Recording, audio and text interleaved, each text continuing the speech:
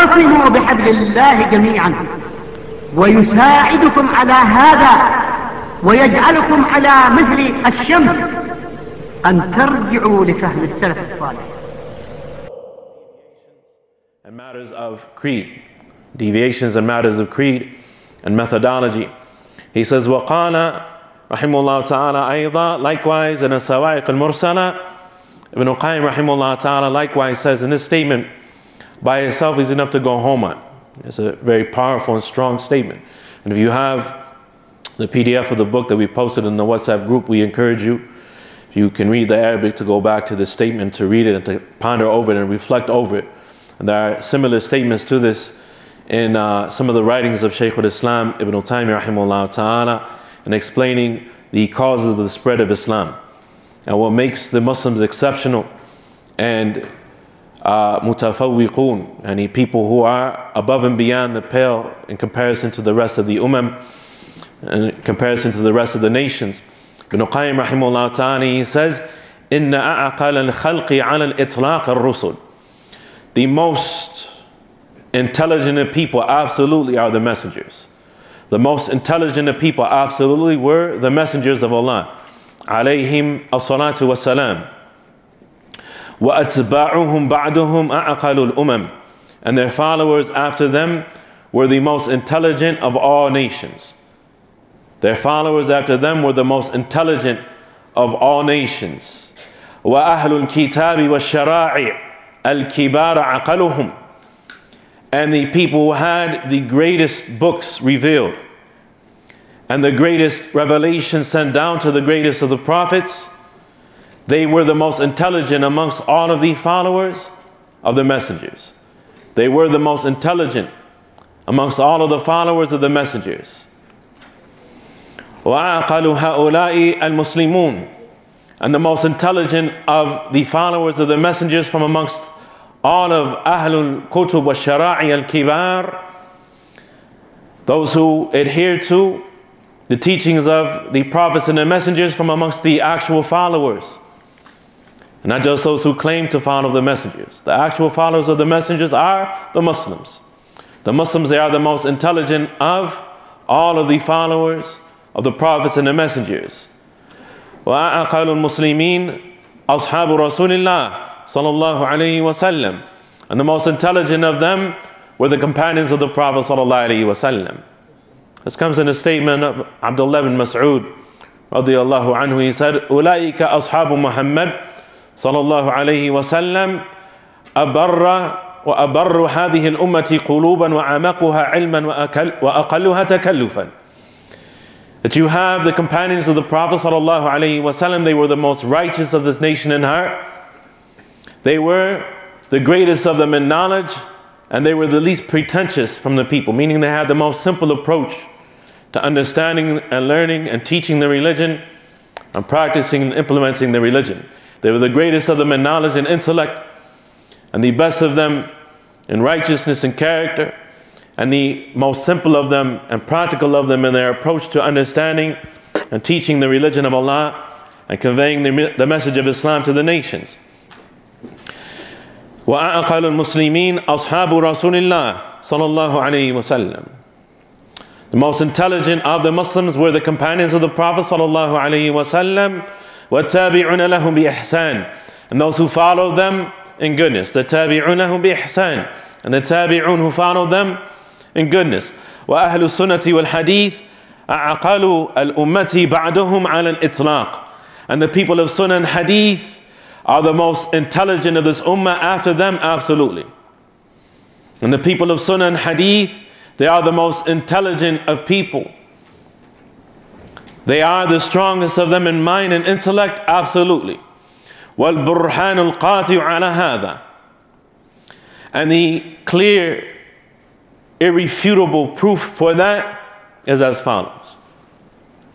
أنه, without a doubt, surely, certainly, قد ظهر على أيدي الرسل من العلم النافع والعمل الصالح ومصالح الدنيا والآخرة ما لم يظهر مثله ولا قريب منه ولا مله البتة نسبة بوجه من الوجوه على أيدي غيره من العقلاء, is that there occurred at the hands of the messengers and appeared at the hands of the messengers of beneficial knowledge and righteous deeds and masalih ad-dunya wal-akhirah, and that which is of an advantage and a greater good for people in the affairs of their worldly life and in the affairs connected to their hereafter. That which is above and beyond what occurred at the hand of any other nations, at the hands of any other nations. That what occurred of beneficial knowledge, what appeared of beneficial knowledge and righteous actions, and the thamarat of that, the fruits of that, that were yielded by that, of the good in this world and the next, at the hands of the messengers and their followers, is above and beyond, he said, to the point, مَا لَهُ نِسْبَةٌ بِوَجْهٍ مِنَ الْوُجُوهِ. And he above and beyond to the point that there is no comparison that could be made to what has emanated of beneficial knowledge and righteous actions and the fruits of that and the benefits of that at the hands of any other nation. And this is something that is of the utmost importance to understand in the time in which we live, where people are confused by at-Taghrib wal-Hadatha, by modernity and modernism and so on and so forth, thinking that what these people have of limited scientific knowledge, medical so-called expertise, and a claim to have reached the pinnacle of knowledge in every regard, in connection to the sciences and so on and so forth, and political and business acumen and these sorts of things, that it is above and beyond what anybody ever had before. And this is without a doubt Ainul Batil. This is without a doubt proven by history and proven by their own historians and their social critics, who have written extensively how what they have been upon for the last 300 to 400 years has brought nothing but, or has brought a great deal of waylun and thubur, a great deal of woe and misery and destruction to the planet in which we live. He says, rahimahullah ta'ala, وَمَنْ تَدَبَّرَ سِيرَتُهُمْ فِي أَنفُسِهِمْ. And whoever contemplates over their seerah, over the lives and the stories and the biographies of the prophets and the messengers and the righteous from their nations and the companions of the Prophet ﷺ and the Salaf al-Salihin and the righteous Salaf, fi anfusihim, how they were on a personal level with their own self in private, how they were, how they behaved themselves and conducted themselves, wa fi khasatihim, and how they were on an elite level, meaning how the scholars and the most righteous from amongst them and the leaders from amongst them, how they were in comparison to the leaders of the rest of the nations, and those who have prestige and leadership and are viewed to be the best of the rest of the nations. As was stated by Ash-Sha'abi, rahimahullah ta'ala, he said, shiraru kulli ummatin ulama'uha illa al-muslimun fa ulama'uha khiyaruha. He said that the worst and most evil of every nation are its ulama, except for the Muslims. The worst and most evil of every nation are its ulama, its learned people. Whether what we are talking about as relates to knowledge is the knowledge of how to rule over their peoples, and the people of ad-daha wal-makr, as-siyasa al-shaytaniyah, as Shaykh Muqbil rahimahullah ta'ala used to call it, and the politics of shaitan, of al-makr and khadi'a and so on and so forth, or whether what we are talking about is secular knowledge, because the siyaghat, the phraseology and the twist of terminology that is used in the secular sciences, ranging from physics to science to psychology to the so-called social sciences, to the end of it, is built upon pure ilhad, pure atheism, in the times in which we live and before the times in which we live. Or whether what we are talking about is their religious knowledge, and there is no doubt that their religion is kufr and shirk billah, and al-ilhad fi ayat Allahi wa fi Allahi wa asma'ihi wa sifatihi.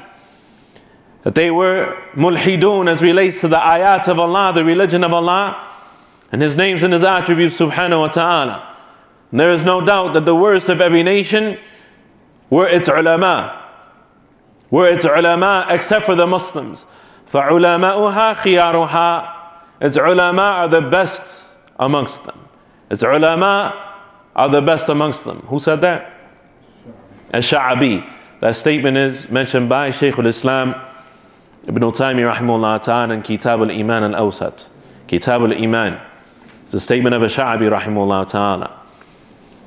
He says rahimahullah ta'ala, Ibn Qayyim, he says, whoever was to contemplate over their seerah, their stories and their lives and their legacy, meaning the prophets and the messengers and their followers, the companions and the Salaf al-Salihin, fi anfusihim, on a personal level, wa fi khasatihim, and as relates to the elite from amongst them, meaning the scholars and the rulers, wa fil amma, and as relates to the amma, as relates to the masses of the people, the communities, the cities, and the towns and the provinces of the Muslims, and how they were, and how the average Muslim was in the early days of Islam in comparison to how the followers of the prophets and the messengers outside of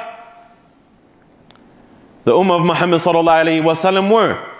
Whoever was to contemplate and reflect over that, وَصَبْرَهُمْ, and contemplate upon their patience and resolve, وَزُحْدَهُمْ فِي الدُّنْيَا, and their disinterest in the dunya.